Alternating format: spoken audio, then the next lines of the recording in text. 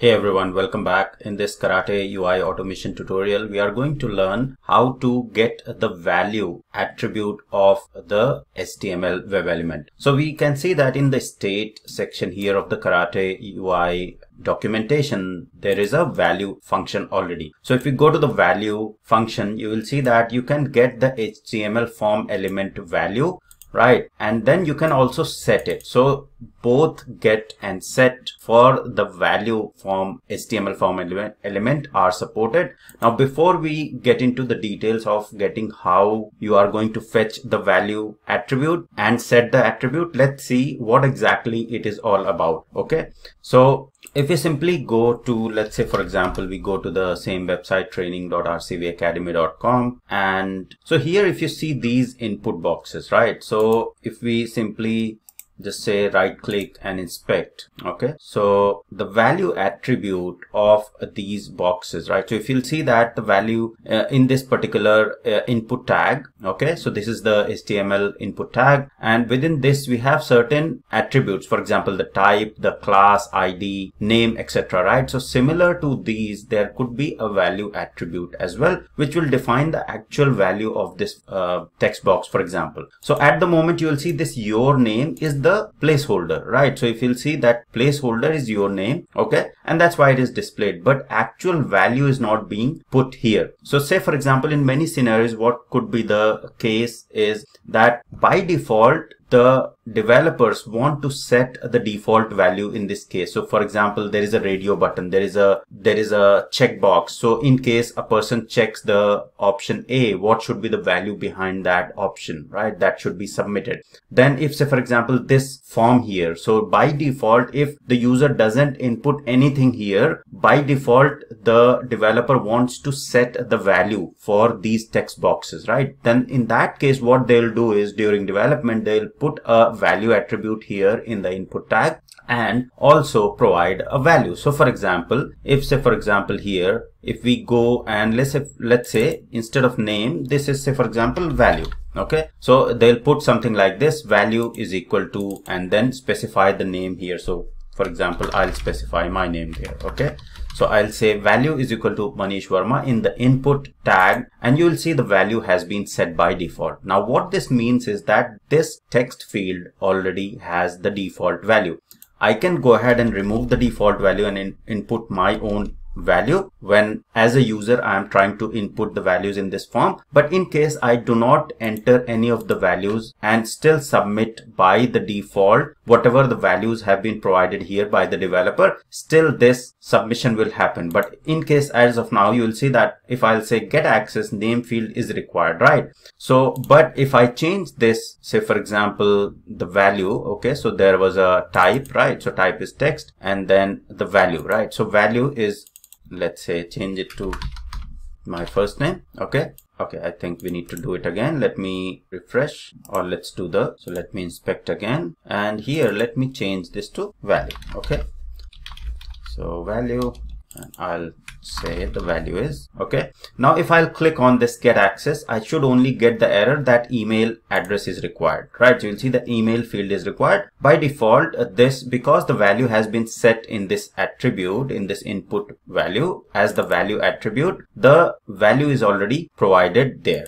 Okay, so this is what the relevance of the value attribute is. I thought that I'll clear some of the doubts around the value attribute before we go ahead and see the use case and how you are going to use it. How you are going to use it is absolutely simple, right? Understanding why it is done is the more important thing, which I thought I'll cover in this tutorial as well.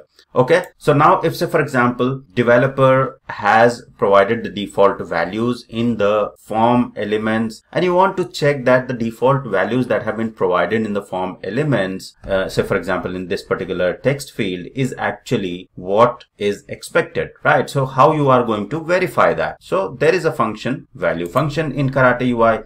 So you will simply use the value function to get the value. Okay, so let's quickly go to the Eclipse here, and we have understood about the get text. So let me copy this get text.feature file, and I'll name it as get set value, because we are understanding about the get value and the set value as well, and paste it. So let me open this get set value, and here I'll name it as get value or get set value. Okay, and value. Okay, just roughly I'm giving these names. It's not the perfect thing, just for understanding. Okay, so now say for example we are going to this particular website, right? So training.rcvacademy.com, and now I want to get the value of a particular web element, right? So we have understood about the value anyway. So if I go to this particular website, I want to check what is the value of this particular web element. Now this value that I have specified is basically by default I have edited the value here in this input tag, right? So if I'll reload, this value will be gone. Unless and until it's actually saved into the production environment, this value is not going to be stay there. Okay, so by default this particular site, when it fetched from the server, there is no value set in these text fields, right? So if I say right click and inspect, you will see there is no value in the your name. Okay, there is no value tag at all. So if I'll go ahead and see what is the value of this particular web element, it should give me blank. So I'll simply highlight it. So I'll get the locator for this particular web element. So highlight it and then just right click, copy XPath. Okay, this is just by default quickly copying this particular XPath. Now this is kind of a, there are two fields, or there are two web elements with the same XPath. Okay, so let's find some unique properties. Okay, so what are the unique properties? So placeholder, right? We can use placeholder because placeholder here is your name. Okay, so I'll simply say at placeholder.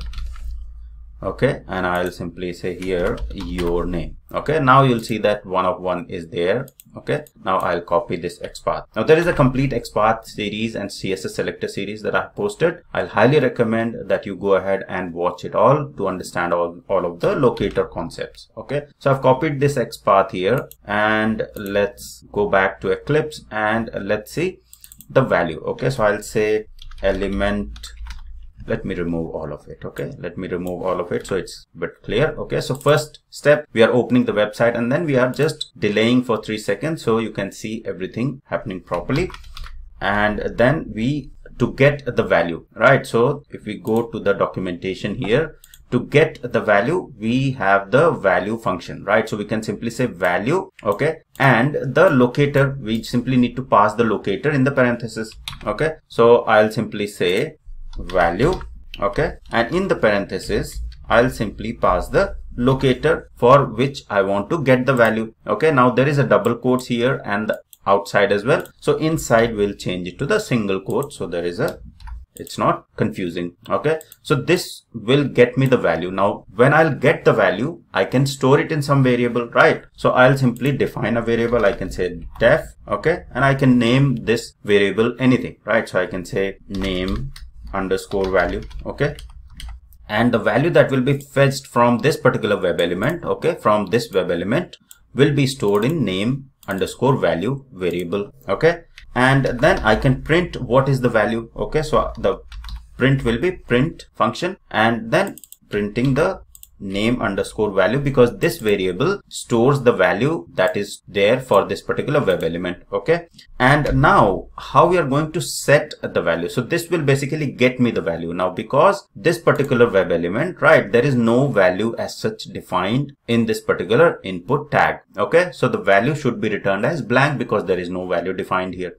Okay, let's see if there are any web elements wherein there is a value tag defined. Okay, so let me do Control F and simply say value and see that there are some value attributes. Okay, so there is a value tag here, so which is basically live class ID and the value is 32410, right? So this is input tag type ID live class ID, right? So this has a value. Now for this particular web element, say for example I'll copy the XPath, okay, and paste the XPath here.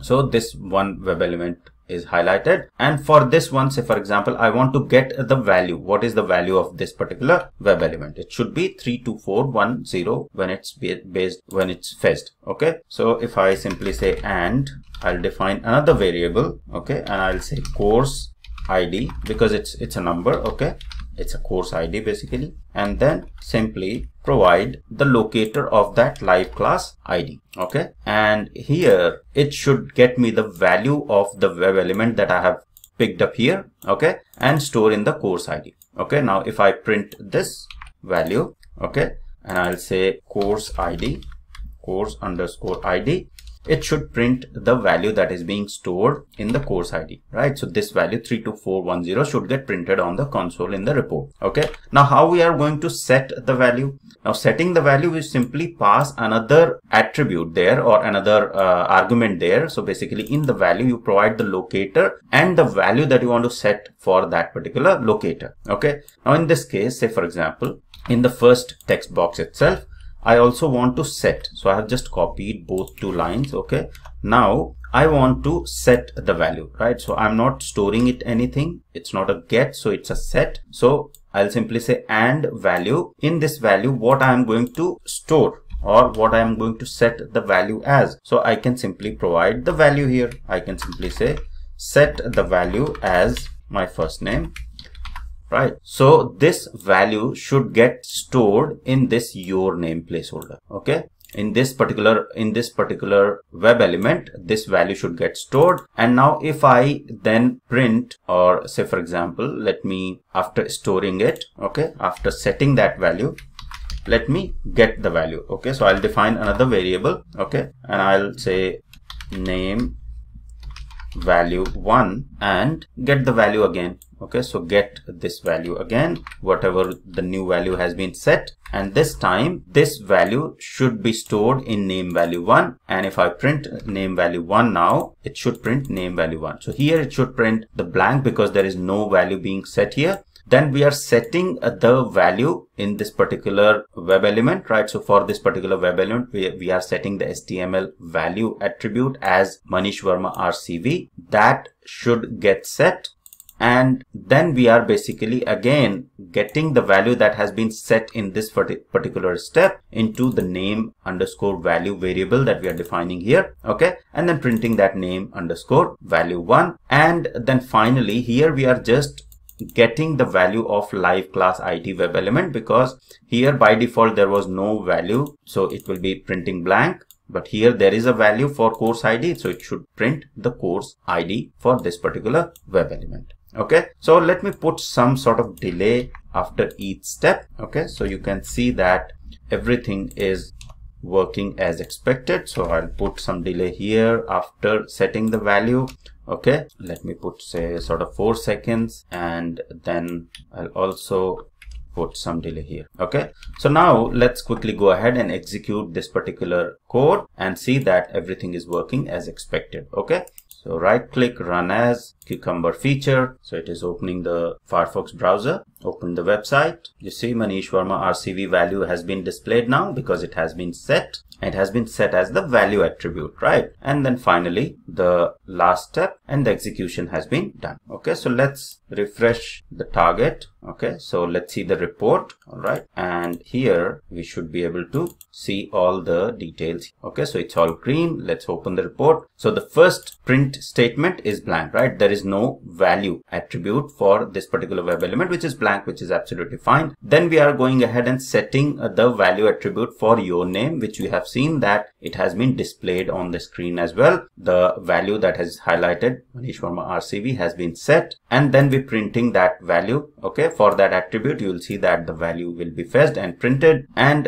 then we are printing the course ID value, which is 32410, right? So there, for this web element there was a value attribute, so it has fetched that value attribute and printed it here. Okay, so this is basically how you are going to work with the values. Okay, so the text is another thing, value is another thing in HTML. So you will see that value function will set the HTML form and element value. Okay, to set it you have to provide the locator and the value that you want to set. To get it, you just simply fetch the value, use the value function and provide the locator for which you want to fetch the value of that particular web element, right? Use cases that in case there are some web elements on your UI that have the default value associated to them, and you want to verify that the values that are associated to those web elements are actually what is expected by the business analyst, by the business product owner, and for the requirement, and is actually there on the application as well. Okay, so that's the real use case of these two functions. Okay, so that's all for this tutorial. I hope it was helpful. Thank you very much for watching.